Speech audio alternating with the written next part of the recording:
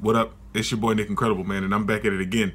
And it's Mob Psycho Season 1, Opening 1, I guess. Let's get it, man. Just take it, don't wait for someone to break it. Take control and don't just take it, hey. You can make it happen, you just gotta take some action. Take the ship and be the captain.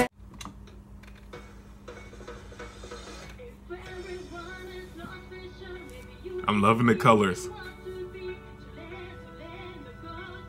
That looks so good.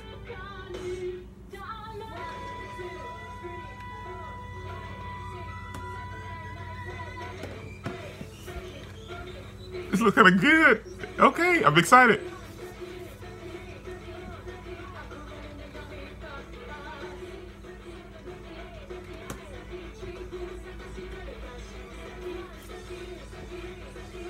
It looks good. I'm loving this, man.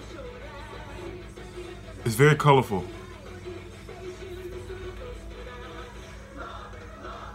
Look at this. I don't know what's going on with that, but there's a lot of stuff going on in that part of the opening.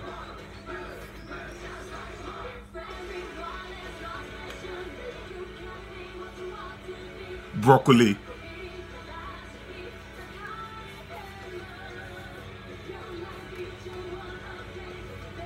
This looks good, man. Dude.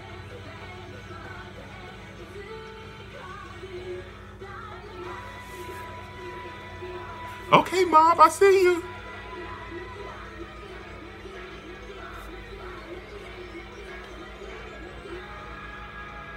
Okay, man, this is fantastic.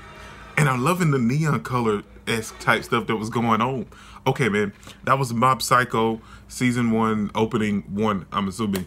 And it was absolutely glorious, man. I love that. Now, I will say this. Mob Psycho is one of those anime that is very good and is very enjoyable. But, like, if it had, like, super perfected anime, you wouldn't enjoy it as much to me. I mean, that's just my opinion. Like, the bad part of the anime, like, it's not bad animation, but like it's not on like how everything else is designed, like completely different from the creator of the manga and stuff, which is One. If it was done different, like in like the first season of One Punch Man animation, you wouldn't have the same feeling about Mob Psycho. The animation style in Mob Psycho sells the aspect of the character and everything, in my opinion. But that's just me, man. But this is your boy Nick Incredible. Don't forget to smash that like button till you can't smash it anymore. Comment down below, and I'll be sure to respond to each and every one of them. And subscribe, but only if you really want to, man. And remember that anime matters, anime is greatness, and anime is life, man. Peace out.